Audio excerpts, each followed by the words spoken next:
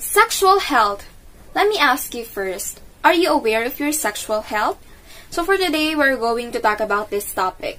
And we're not only going to focus on the main definition of sexual health, but we're also going to tackle some of its subtopics like sexual health issues, importance of sexual health, and even some myths and facts.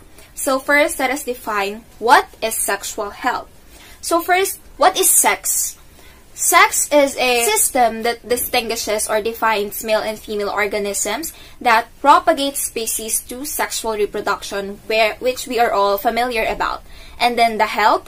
The health is a complete state of physical, emotional, and social well-being that is not merely the absence of disease or infirmity. And then lastly, we have the sexual health. Sexual health is a state of the physical, emotional, social, mental well-being that is related to sexuality. So now let us give a more broader definition of what sexual health is. So sexual health is a fundamental to the overall health of individuals, families, social, and economic development of communities and countries. It also requires a respectful approach to sexuality and sexual relationships, as well as having the possibility of pleasurable sexual experiences that is free from coercion, discrimination, and violence. It is also the ability of men and women to express and show their sexuality while being free from sexually transmitted diseases, unwanted pregnancy, and even like what I said earlier, the discrimination and violence to their own sexuality or gender identity. So now let us proceed in the sexual health issues. So I stated here three major problems or issues that some may encounter in their sexual health. So first, we have the sexually transmitted diseases. It is a condition that is being passed from one person to another through sexual contact. And then we also have unwanted pregnancy. It is the unintended, unplanned, mistime, or unwanted in the time of conception. This usually happens today, which is very relevant today, the teen pregnancies that is botheringly, increasingly, especially in our country. We also have the sexual dysfunction. Sexual dysfunction is a common problem to both men and women. It can be caused by physical problems or even medical conditions. So now let us define first the sexually transmitted diseases. So sexually transmitted diseases, STDs, or sexually transmitted infections, or the STIs, are generally acquired through sexual contact, like what I said earlier, from organisms such as bacteria, viruses, parasites. Pass from one person to another person through fluids like blood, semen, and vaginal. So I stated here also some of the most common sexually transmitted diseases all over the world. So first, we have the chlamydia. This disease is caused by a bacteria called Chlamydia trachomatis. This can cause a serious problem to women's reproductive system.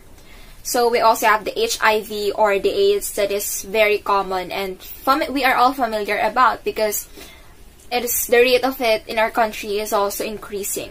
So HIV is the human immunodeficiency virus that targeted body's immune system that, if it's not treated immediately or properly, can result to AIDS. So AIDS is the most serious level of HIV.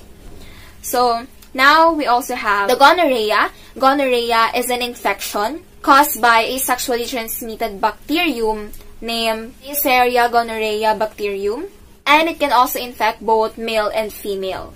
So we also have diseases like syphilis. Syphilis is a bacterial infection. It gives a painless sore, especially in your genital, rectum, or mouth. So we also have the trichomoniasis. It's a sexually transmitted disease caused by a parasite. Sexually transmitted disease that I stated here that is most popular or most common in the world is the genital herpes. So this is a common sexually transmitted disease caused by a herpes simplex virus. So another factor in the sexual health issues is the unwanted pregnancy. It is the pregnancy that is not desired by both parties. You know that this is a very bothering issue that is regarding to sexual health because Study shows that the youngest women that bear a child in the Philippines is 10 years old. And it's really bothering. So now we can now proceed in the sexual dysfunction. So sexual dysfunction is a common problem between male and female. It can be caused by physical problems or medical conditions such as heart disease, hormonal imbalance, psychological problems like anxiety, depression, and effects of past trauma. So there, I stated here a 4 major types of sexual dysfunction.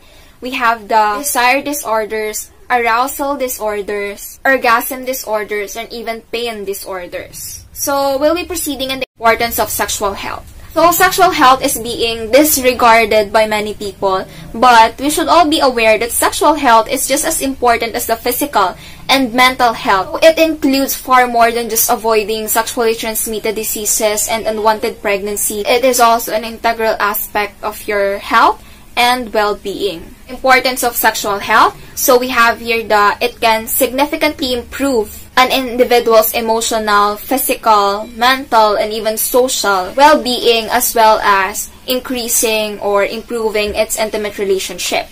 It is also leading to a healthier body, a satisfying sex life, valuing and feeling good about yourself.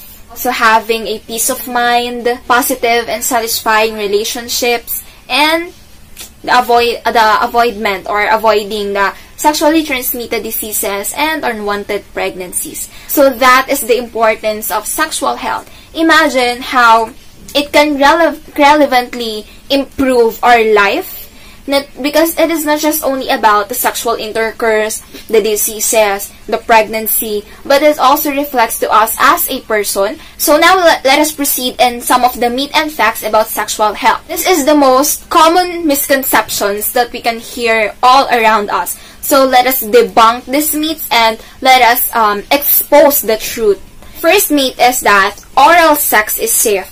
Yes, oral sex is safe if you are avoiding unwanted pregnancies, but it will not guarantee that you will also avoid the risk of having sexually transmitted diseases. So next is, it is easy to tell that someone has a sexually transmitted diseases or someone is infected. The truth is, it is true that someone might have symptoms of sexually transmitted diseases, but not always. So in many instances, the only way that someone can know that he or she is being infected by sexually transmitted diseases is to get tested. So we can't just judge other people that they have a sexually transmitted diseases. It is rude and it is disrespectful to their well-being. So next myth is that condoms mean safe sex. So the truth here is, it is true that condom will help to lessen the risk of getting pregnant, but make sure that you are using it properly. And it doesn't also guarantee a 100% safeness, or that you'll be 100% sure that you'll not get pregnant. It is also important to know the use of contraceptions. Women should know how to take care of themselves by visiting or being assessed by a OB/GYN to ask for a proper advice whether to take some pills to not get pregnant easily. So contraceptions is really a must, especially if you are sexually active. The next myth is that only gay men can have HIV or sexually transmitted diseases. So the truth here is, it is not true.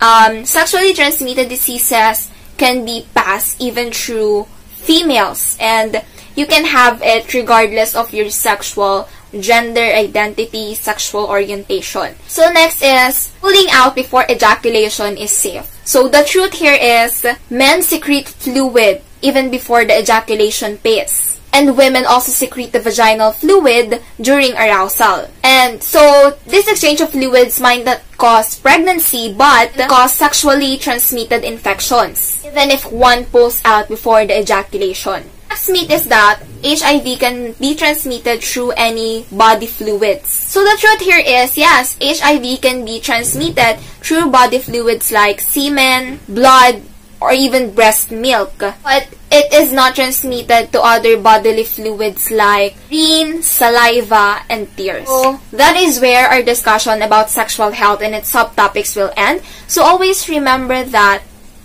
taking care of our body is a must because health is wealth, and being aware of sexual health is also fundamental in our overall well-being. It is as important as our physical, mental, and emotional health. So we must also take care of our sexual health because that will also integrate a part within us.